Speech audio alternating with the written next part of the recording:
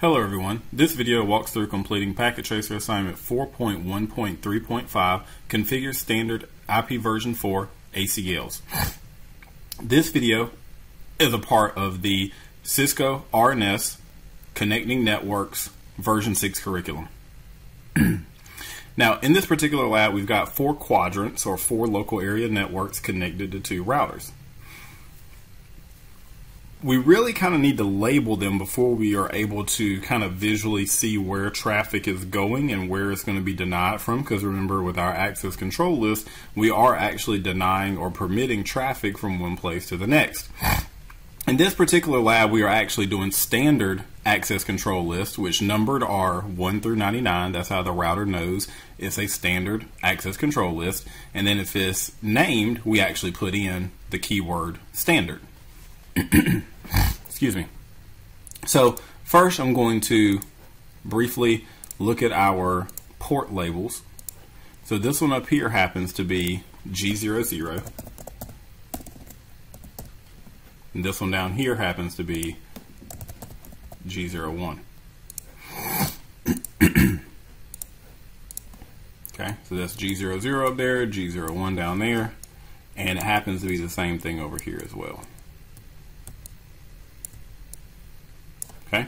Now, how do we know what the network assignment is for this? Well, you could kind of use our address and table and figure that out.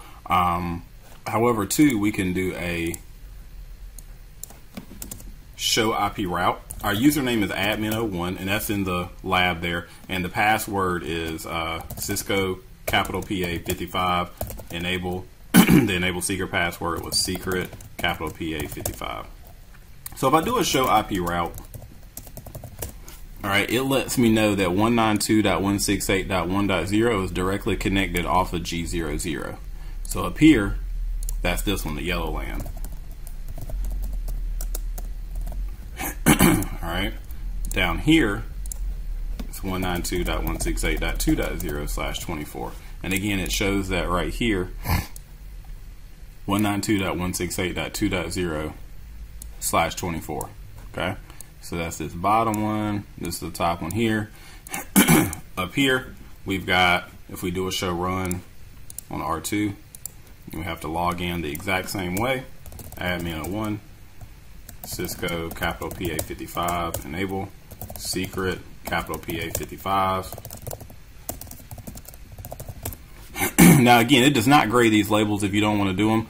The top part off of G00 is 172.16.1.0. This is just for ease of looking at your lab and understanding what's going on.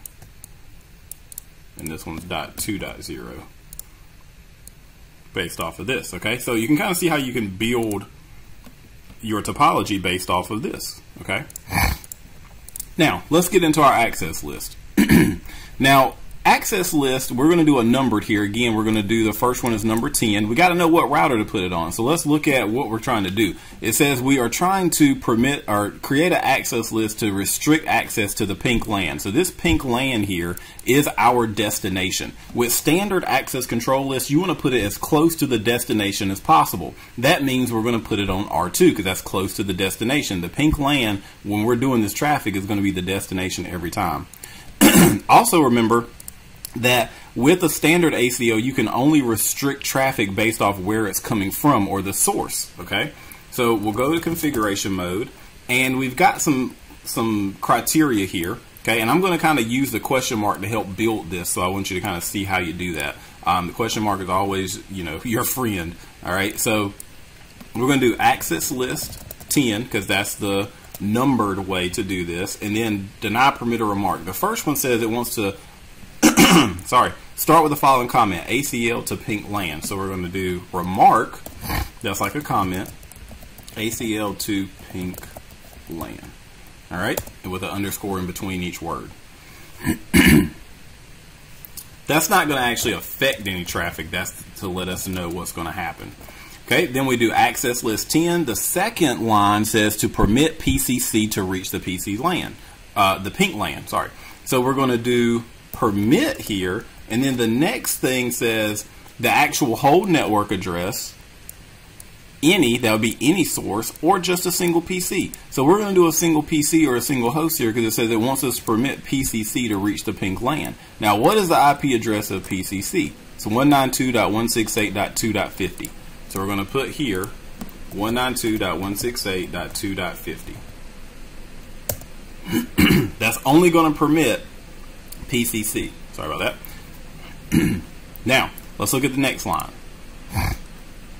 It says to permit only the first half of the host on the yellow LAN. Now, what are the hosts on the LAN? By default, it'd be all of them. It's 192.168.1.0, 255.255.255.0 is the subnet mask there.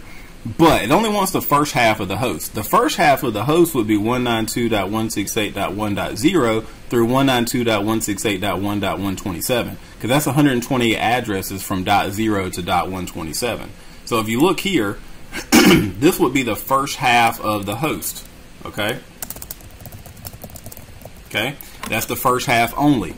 This would be your subnet mask. So instead of the .0 before, which would have took you through .255 here, we only want through .127. So to change that, what do you need to do for the subnet mask? You need to make that a .128. Now, with this command though, you'll see when I type this in,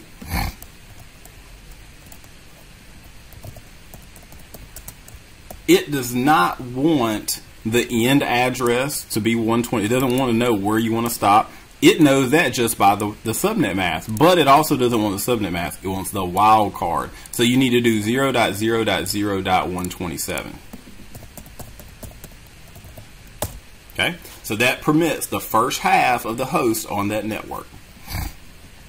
Okay, now permit all the hosts on the blue LAN to reach the pink LAN. Okay, so all the hosts on the blue LAN up there, you can see, let me minimize that, it's 172.16.1.0. So access list 10 permit 172.16.1.0, and again the wildcard there is 0.0.0.255 for a /24 subnet mask. Okay.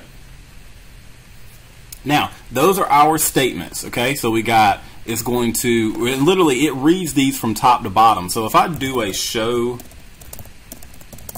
IP access list, all right, you see it says standard IP access list 10, the one we just built. It doesn't put the remark in there, but it'll allow us to see it in show run. It does 10 permit host 192.168.2.50. So that means it's going to allow PCC. These at the beginning of each line are sequence numbers to let it know to go in numerical order. It's going to go down the list in numerical order. It spaces them out by 10 each time we do it in case you want to go back and add lines in between it. So you'd have the opportunity to add 9 lines in between each one of these if you needed to edit it, or you did something or made a mistake. Also, if you needed to take out a line, you could actually take it out with the no, you go into IP access list 10, all right, and you have to do IP access list 10 there, and then do like no 20. That would delete that middle line or statement. Okay. Now the next thing we want to do is look at how it reads it. It reads it from top down. If it again fits a line, then it goes ahead and permits, denies, or whatever that statement says. If not, it goes down to the next one. Now at the bottom, you do not see it, but it says, again, there's one at the bottom here that says deny any. So for a standard is deny any, for extended is deny any. So it will deny all other traffic if it does not fit one of these criteria. You cannot take that one out. It's at the very bottom.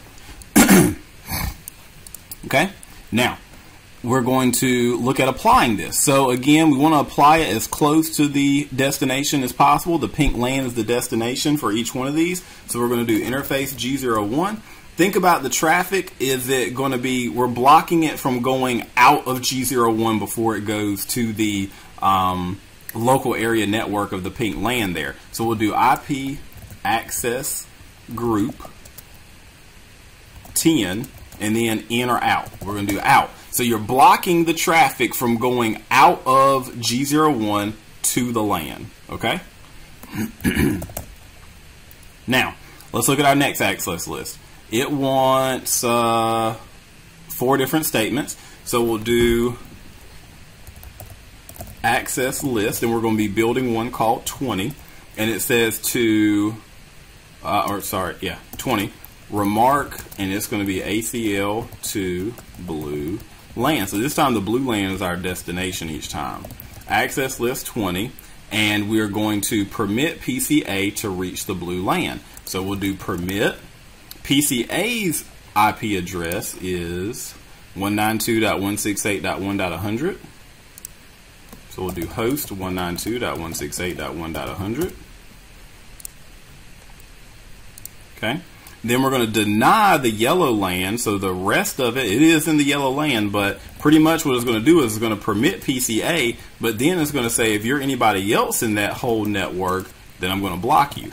So 1.100 and then 0.0.0.255 is the wildcard mask for that /24 subnet mask. Then it says allow all other networks to reach the blue LAN. So basically it's going to be permit any. Okay, so it's going to permit PCA, then it's going to deny anybody else that falls into that yellow LAN, then it's going to permit any. Now it's important to do this in the correct order, because again, if you would have put permit any too high, then it would have permitted everybody and stopped checking for rules, because everything falls into that rule, right? So you have to really build this methodically, depending on what your end goal is, to how to filter your traffic. Now again, we want to put this as close to the destination as possible, which happens to be that blue LAN up there. So we're going to apply it to interface G00. So we'll do interface G00, IP access group out. So we're, sorry, I forgot the word, the number 20. So IP access group 20 out. So it's going out of G01 to the blue LAN. We want to block it before it goes out to it. Okay. Now again, if you ever want to go in and edit one of these, if you make a mistake, you can always do IP access list standard, or whichever one you're working with, like 20 here. Oh, it's not plural. And then do the sequence number.